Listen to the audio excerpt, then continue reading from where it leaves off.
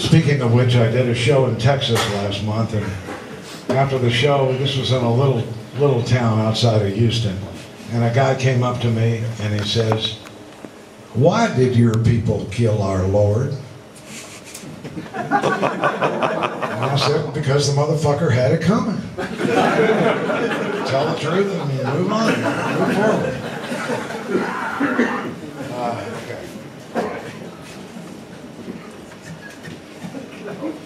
The hell was I introducing a song there or something?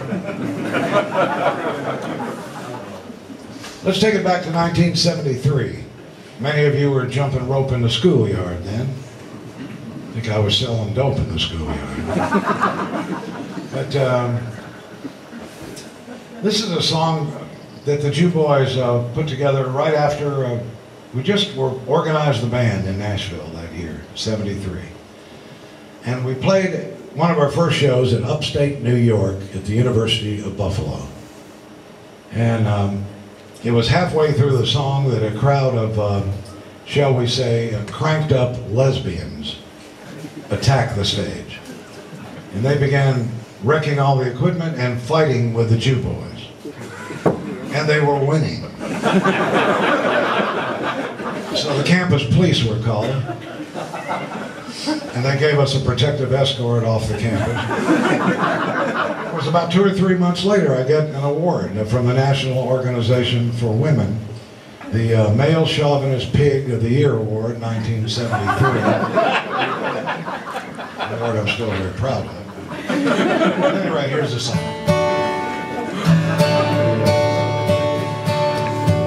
You uppity women, I don't understand why you gotta go and try to act like a man. But before you make your weekly visit to the shrink, you better occupy the kitchen, liberate the sink, get your biscuits in the oven and your buns in the bed. That's what I to my baby said. Woman's liberation, it's going to your head. Get your biscuits in the oven and your buns in the bed. Early every morning you're out on the streets, passing out the pamphlets to everyone you meet. You gave up your maiden form for Lent. Now the front of your dress has an air scoop vent. Every single great man who's ever come along had a little woman always telling him he's wrong. Eve said to Adam, "Here's an apple you hawk," and Delilah defoliated Samson's moss. Get your biscuits in the oven and your buns in the bed. That's what I to my baby said. Woman's liberation isn't going to your hand. Get your biscuits in the oven and your buns in the bed. Mean-minded harpies are breaking all the laws, tearing up the girdles and burning up the bras.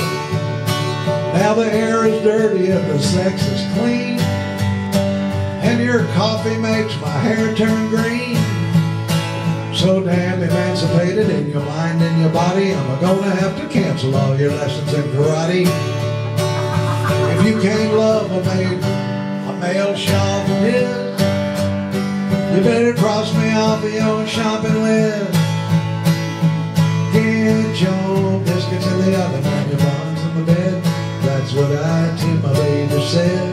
Woman's liberation, it's a going in your hand. Get your biscuits in the oven and your buns in the bed.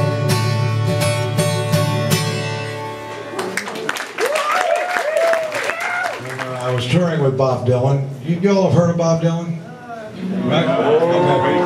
All right. Well, this was 1975, and we took a month off from the Rolling Thunder Review, and I was in Los Angeles at a bar called the Troubadour. Now, has anybody here ever been to the Troubadour music bar? We have.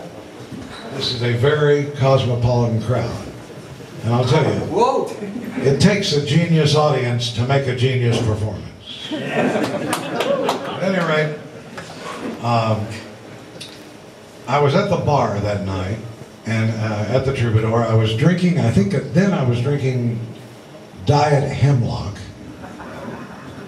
and a guy comes in wearing this straw riverboat gambler's hat, cowboy style hat, and he had a little red facial hair, and a little red pubic hair. Which has never been funny, but I don't know if this drink is now beginning to have some. So anyway, the guy, I said, look, this guy is one of these Texas singer-songwriters like Ray Wiley Hubbard, the late great Rusty Weir, the late great Steve Frumholtz. It's one of these guys. Maybe it's, I mean, there were about 12 people it could have been, you know. And I was out of the loop, I didn't know. But the guy heads right to me, and he says, Kinkster, let me buy you around. So he sits down, and he seems to know me very well. So I'm fishing for clues as to who the hell he is, which singer-songwriter he is. And he's not giving me any, but he's very friendly, intimate guy, you know. He keeps buying the rounds. He says, Kinkster, come here. And we go to the little politician's room, and we snort a long line of Peruvian marching powder. 1976, you know. We come back to the bar, and we're drinking some more. And now it's, you know, it's kind of past the point where I can ask him who he is, you know. I mean, I've kind of, it would be a social embarrassment to ask him. But I'm bothered. My conscience is bothering me that I don't know the truth. So at some point in the evening, I turned to the guy, and what I said was,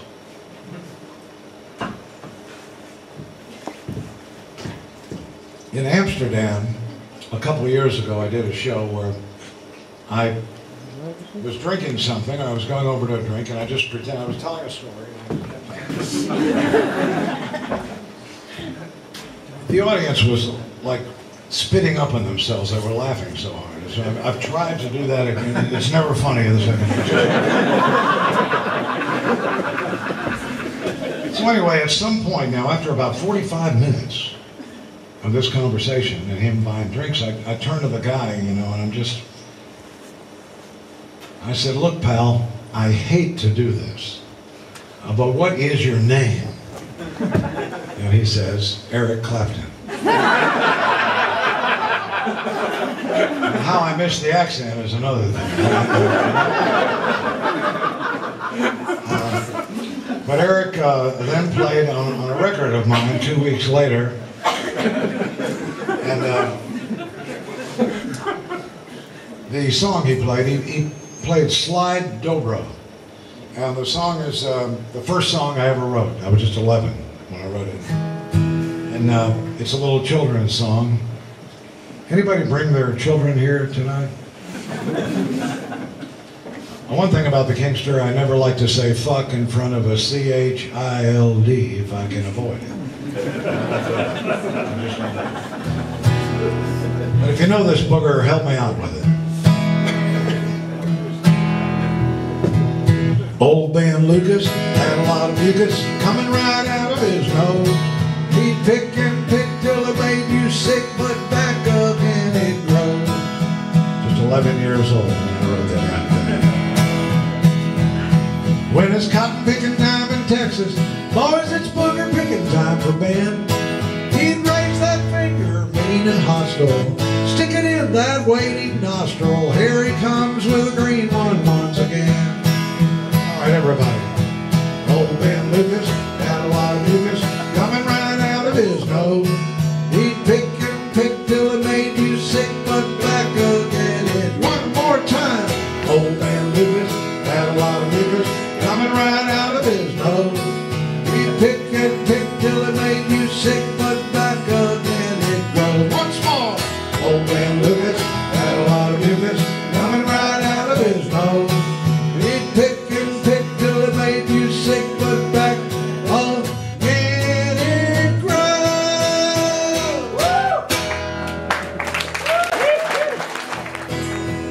We don't have no lovings in El Paso. We don't. This is a song that ruined Merle Haggard's career and mine. Ruined two careers. It's unusual. We don't have no love-ins in El Paso. We don't go to porno picture shows. We don't swap our wives with our neighbors. And we keep our kids away from Mexico. And I'm proud to be an asshole from El Paso. I like it here, that's where sweet young virgins are deflowered. Be my friend.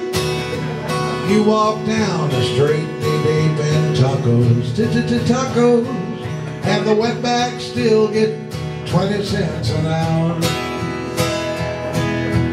We don't wipe our asses on Old Glory. God and Lone Star beer are things we trust. We keep our women virgins till they're married. So a hosing sheep is good enough for us. And I'm proud to be an asshole from El Paso. I like it here, place where sweet young virgins are deflowered. There's a bird on my back. You walk down the street knee-deep in enchiladas, and the wetbacks still get 20 cents an hour. Them old wetbacks still get 20 cents an hour.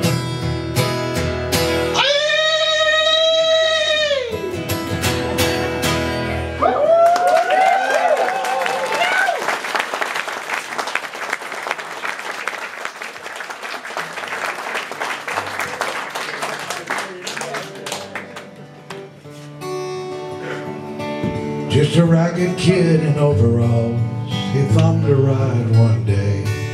Told me anywhere you're going's on my way. But as we passed by Big Al's drive-in, his eyes began to flash. He was leaving Rapid City mighty fast. He said, I hope to God she finds the goodbye letter that I wrote her. But the mail don't move so fast in Rapid City, South Dakota. Now we left her just a blanket of snow upon the farm, and that don't keep your conscience very warm. He said his friends were too darn country, and his pa was too damn mean, and there weren't no money pumping gasoline. And her gentle eyes, the merchandise of dreams the peddler sold her, left her there alone in Rapid City, South Dakota.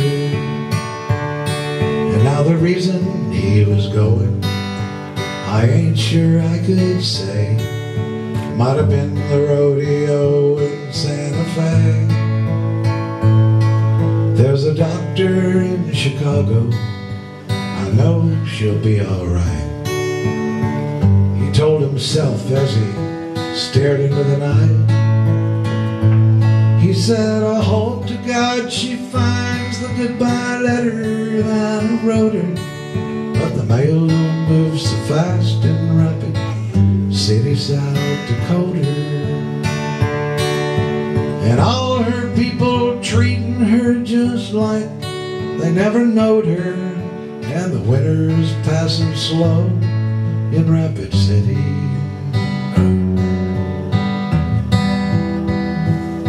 South Dakota.